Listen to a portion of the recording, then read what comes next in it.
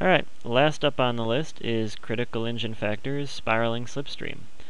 Spiraling slipstream is pretty easy to understand. There's not a lot of complicated stuff that goes on here. As always, we'll start out by drawing two airplanes. The red airplane and the green airplane. And as always, we'll give the engine failures. The left engine failed here, the right engine failed here.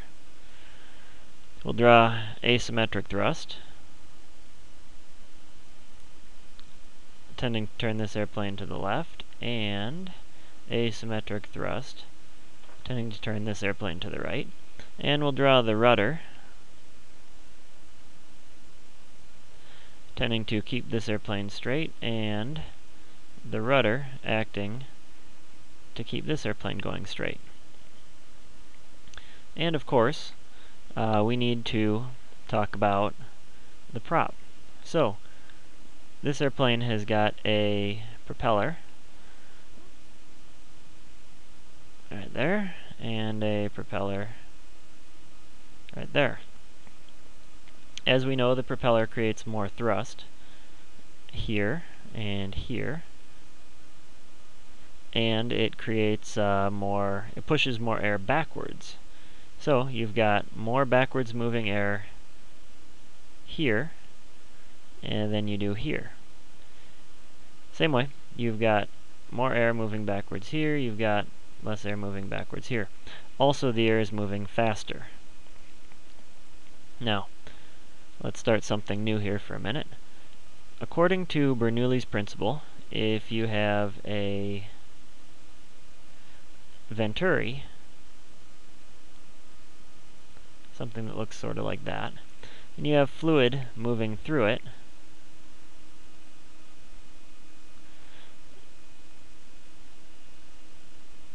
the area where the speed of the fluid increases, in this case right here, is going to be at a lower pressure. So, lower pressure than over here, where you've got a higher pressure. This is basic Bernoulli's principle. So, what we see here is we see air flowing backwards at a high speed. We see air flowing backwards at a slower speed. What that's going to mean is that's going to mean air flowing faster is going to have, air flowing faster is going to have a lower pressure. Whereas air here, flowing slower, is going to have a higher pressure.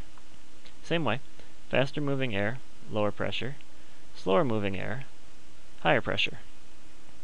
Now, we can delete that and just talk about the effect of the airflow without the prop at this point. If you have faster moving air coming backwards,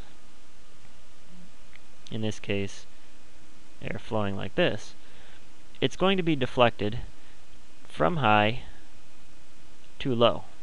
And the same way, you've got airflow here coming backwards off the engine. It's going to be deflected from high to low pressure. In this case, the air will be deflected away from the airplane, and in this case, it'll be deflected towards the airplane. Now, the question is, which of these two aircraft is going to have a more effective rudder? Obviously, this airplane is going to have a more effective rudder. Let's do that in a different color. Because the rudder is going to have more airflow moving across it. If the rudder has more airflow moving across it, it's going to become more effective, and it will become more able to oppose the asymmetric thrust. Whereas over here, the airflow moves away from the rudder. The rudder is left on its own to oppose the asymmetric thrust. So, spiraling slipstream. Air moving backwards from the prop is moved from high pressure to low pressure, which causes it to be pushed towards the rudder, energizing the airflow over the rudder, and enhancing its ability to keep the airplane going straight.